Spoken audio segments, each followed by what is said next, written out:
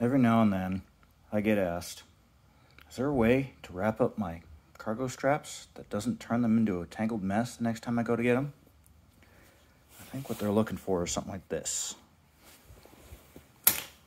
And it stays wrapped. So let's go over the basics. First, unroll your strap completely, and then thread it through close to halfway.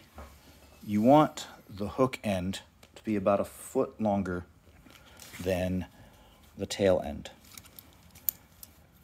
After that, you're going to ratchet it around. Just one rotation. That's just going to make it stay put for you while you do the next step. Remember, your hook should hang down about a foot farther than your tail.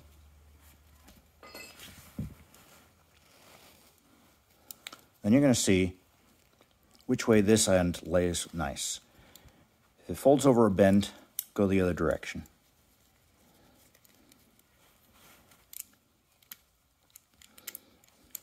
And take your hook, and you're going to swing it out of the way.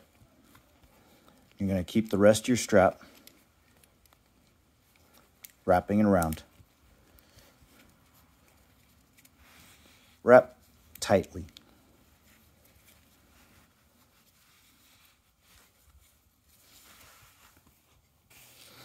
You can increase the tightness of your wrap by grabbing the tail end and levering against your thumb as you pull it around the corner.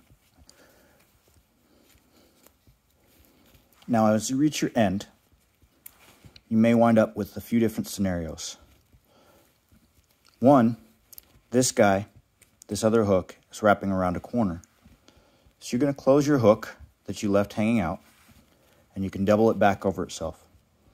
Or, if it's long enough to go around the other end, you can go around the other end. You're going to take one of those tight wraps and loosen it up just enough to tuck your hook under.